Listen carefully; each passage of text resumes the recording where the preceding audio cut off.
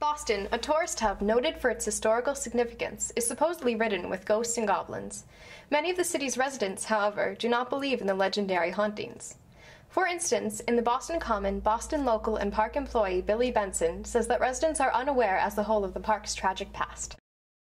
Well, I know that they say the great elm tree once stood where the playground stands today, but that very well could just be an urban legend. We're not entirely sure. They probably would have used a lot of different trees for hanging, and the great elm may have been there, but we're not positive. It can get sketchy at night, but I don't think that's anything haunting related. Yeah. Meanwhile, ghosts on George's Island don't scare away any tourists, but rather reel them in. Off the coast of Boston's Long Wharf lies an island with tremendous history. Formerly a Union prison during the Civil War, Fort Warren is known for its infamous resident, the Lady in Black. When the wife of a Confederate soldier went to rescue her young husband, her plans turned tragic with his unintended murder and her subsequent hanging. It is rumored that Melanie, the Lady in Black, still haunts the island to this day. People to this day will claim that they have seen her, heard her, felt something.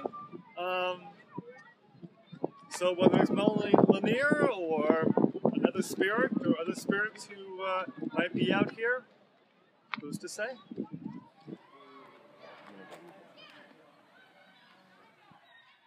Back on the mainland downtown, the Omni Parker House Hotel carries both haunted and historical significance. In the oldest hotel in the nation, according to guest service manager Seamus Murphy, guests enjoy their experiences so much that it is rumored they return, even after death. Never been a negative feedback from any of these ghost stories.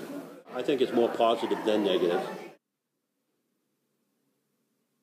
Whether the legends hold true, Boston's rich history acts as a magnet for tourists from across the globe.